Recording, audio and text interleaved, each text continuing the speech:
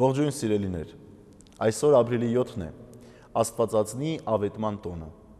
և մինչև թեմային անդրադառնալը ուզում եմ շնորհավորել բոլոր կանանց մայրերին այսօրվա տոնի առիթով և մաղթել, որ իրենց յուրաքանչյուր քայլի մեջ, ապրումի մեջ նմանվեն Սուրբ Աստուածածնին։ Եվ այսօրվա ընթերցումի մեջ հետևյալ հատվածն է, որտեղ Գաբրիել հրեշտակն է այցելում Սուրբ Կույս Մարիամին և իր ողջույնն է տալիս։ Եվ հրեշտակը գալով նրա մոտ ասաց. «Ուրախացիր, ով շնորհընկալ, Տերը քեզ հետ է»։ Իսկ նա այս խոսքերի վրա խռովվեց և մտքում խորում էր, թե ինչ բան էր այս ողջույնը։ Եվ հրեշտակը նրան ասաց. «Մի վախեցիր, Մարիամ, որովհետև Աստծուց դու շնորհ կտար, և ահա դու կհղիանաս և կծնես մի որդի, ու նրա անունը Հիսուս կդնես։ Նա մեծ կլինի և Բարձրյալի որդի կկոչվի»։ Սիրելիներ, այս ողջույնն է, որ այսօր Գաբրիել հրեշտակապետը բերում է Սուրբ Աստուածածնին, ցույց տալով Հիսուս Քրիստոսի ծննդյան ավետիսը, ներկայացնելով այն հրաշքը, որ պետք է տեղի ունենար։ Այսօր զուգահեռաբար նաև 10 կույսերի հիշատակության օրն է, որտեղ 5-ը հիմար էին և 5-ը իմաստուն։ Աշխարհը միշտ բաժանվել է այդ հիմարների և իմաստունների։ Մարդիկ կային, ովքեր չհասկանալով Սուրբ Գիրքը և այսօր էլ չհասկանալով Սուրբ Գիրքը հեգնում են, ծիծաղում են այն իրողության վրա, որ ահագույսը պետք է հղիանա և որդի ծնի։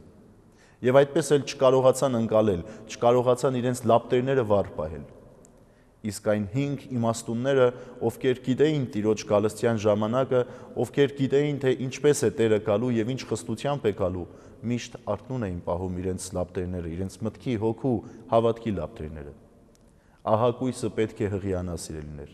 և այդպես է լինելու,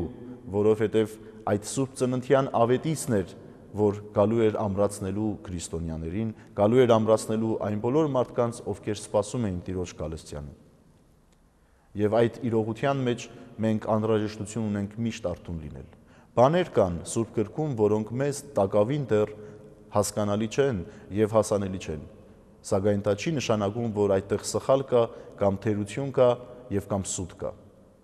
Այդտեղ կա հրաշք, այդտեղ կա խորհուրդ, որը պետք է իմաստուն կույսերի նմանությամբ ընկալել և հասկանալ։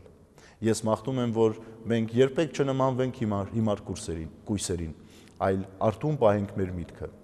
յուղով լեցուն պահենք մեր հոգիների ճրագները, որպեսզի երբ փեսան գա, կարողանանք յուրաքանչյուր վայրկյան իր հետ միասին մտնել իր խնջույքին և վայելել այն, ինչպես որ պետք է մտնել և վայելել այսօրվա ավետիսի տոնը։ Թող Աստված օգնական լինի բոլորիս, Սուրբ Մարիամ Աստուածածնի հետ միասին ցնծալու և ուրախանալու և խոնարհաբար ասելու, որ Տեր, թող լինի քո կամքը նաև մեր կյանքի մեջ։ Աստված օրհնի բոլորիս։